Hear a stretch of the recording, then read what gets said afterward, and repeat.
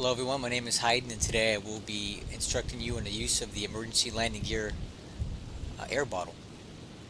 You will use this when your engine is no longer working and you need the gear to come down quickly. The landing gear is hydraulically operated on the 109, but if the engine is not turning, it's not turning the hydraulic pump. The windmilling prop will slowly lower the gear, but at low air speeds it won't be fast enough to get the gear down before you crash. So I'm going to be showing you the best time to use it. In this scenario, the engine is inoperative. I have the prop pitch dialed all the way back to minimize drag on the prop. I'll be landing at that field over there. It's Marquise West. The key thing to remember with the bottle is that the landing gear has to be selected down first, and your airspeed must be below 250, or it just won't lower the gear fast enough.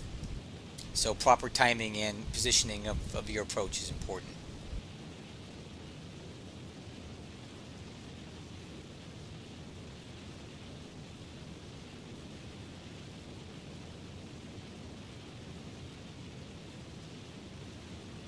Okay, we're lined up with the runway. When we're close enough, we'll start bleeding speed. And we're going to do that with the forward slip. So I'm going to push the rudder all the way to the right and keep the ailerons to the left. That's going to bleed our speed down a lot.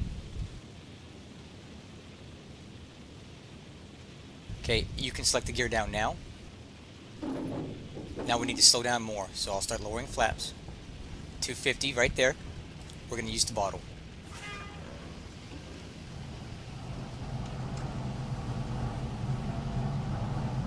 Look, there's one gear.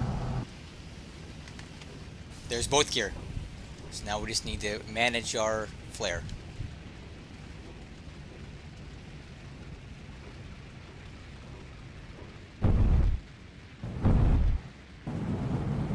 Dead stick landing. And that bottle helped get our gear down quickly. The prop was not turning fast enough to get the gear to come down at a normal speed, so we used that bottle to help us.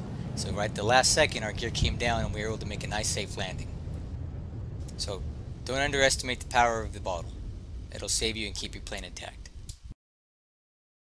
Hope you found this useful. Thanks for watching.